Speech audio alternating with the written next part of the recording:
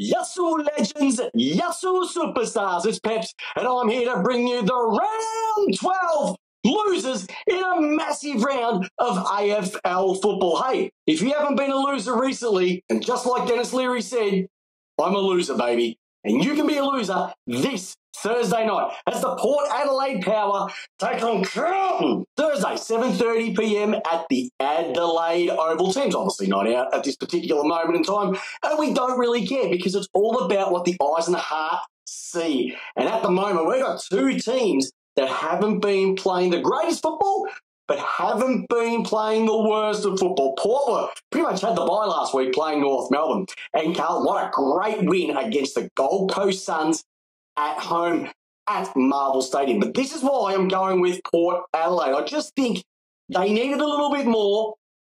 They haven't been super convincing over the last couple of weeks. They just scraped across the line against Hawthorn, and they just got across the line by a good 30 or 40 or 50 or 60 points against North Melbourne. And I think just at home, at the Adelaide Oval, they're just going to be a little bit too strong for a Carlton team that really can't afford to lose too many more games. But I think Port and Hinkley's men will take this one out, and watch out for Rosie and Butters because they are going to be spreading the love all across the Adelaide Oval. And that means Carlton, unfortunately, are going to be a loser once again. Rightio, what a corker of a game this is going to be. Collingwood, Western Bulldogs, 7:40 p.m. at Marvel Stadium.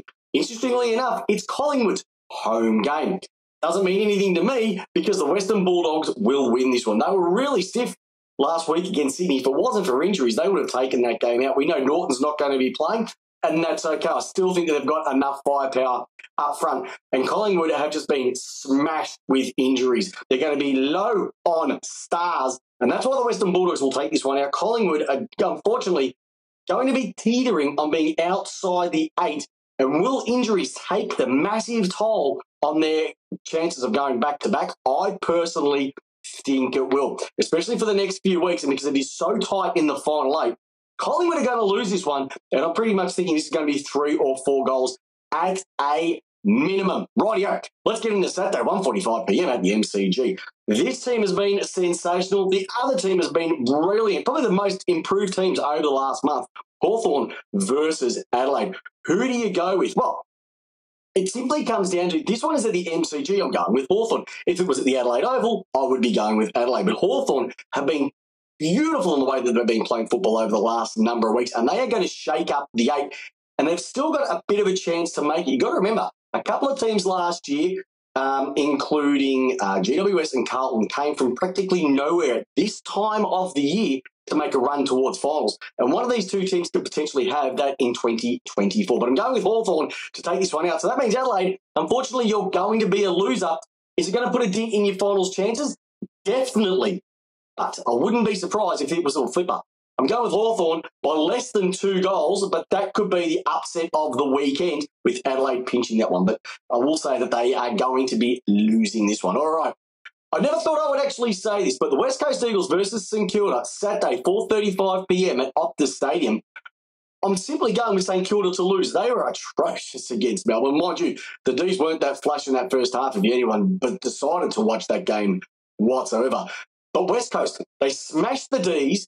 They got smashed last week against Adelaide, but at Optus Stadium on their home deck, they are a completely different killer fish. And they are let's just say they're a shark and not a minnow swimming around hunting. They are going to swoop down on St Kilda and they are going to demolish them. I'm going to say a 5-goaler. Harley Reid's going to have a day out. Flying Brian, he'll have a day out. And I think West Coast, 5 goals, St Kilda. The misery for Ross Lyon continues, and unfortunately, another season down the gurgler. All right, 7:30 p.m. Saturday at GMHBA Stadium. Geelong versus Richmond. Geelong, they're going to win. Only reason is because it is at GMHBA Stadium. Richmond were really good in the Dreamtime game last week, and I think that surprised us a lot in how they turned up. And I'd almost say if it wasn't for Ben Mackay and Jordan Ridley down in that back line, they probably would have pinched it. But Geelong at home are going to be way too strong, and Richmond, unfortunately, going to be back on that losing margin. It just depends on how far. If they can bring the pressure like they did last week, it could actually be a tight contest. But I don't see Geelong losing 5 in a row, especially at home. And that is why I'm going with Richmond to lose And I'm saying by a decent margin of at least 5 to 6 goals, unfortunately for the Tigers. Another week of misery continues. All right. Sunday, 1 p.m. This is a Traeger Park in Alice Springs. It's Melbourne versus Fremantle. My boys versus Freo. This is, I think, could be the game of the round. And I would also say that this is an 8-point game in itself. The D's were pretty average in the first half, came home with a wet sail. Fremantle, really average in the first half, came home with a wet sail. You got Fremantle who are really good defensively. Melbourne have been really good defensively as well too.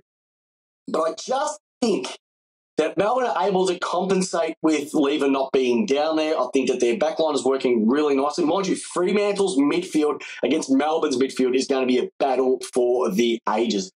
I'm thinking Melbourne by probably less than 2 goals, and Fremantle will definitely lose this one. But don't be surprised if this could be another draw or Fremantle flip this by a goal. But I'm going with the D's by less than 2 goals, but this could be my flipper game for the weekend. So Fremantle, you're going to lose. And Melbourne have a pretty good record up there at Traeger Park as well. So it's going to be a corker. All right, last game for the weekend because there are 4 teams who have got the bye. And you could almost say it is a belter of a game to finish the weekend off. Gold Coast versus Essendon, Sunday 4 p.m. at the former Metricon Stadium. I think it's Personal Finance Stadium up there in the Gold Coast. Hey, Essendon cannot put a foot wrong at the moment. And Gold Coast, they can put every foot wrong. We know that they are a different beast at home compared to the way they are away. We saw what they did for 2 weeks in Darwin, came down to Melbourne, got smashed by Carlton.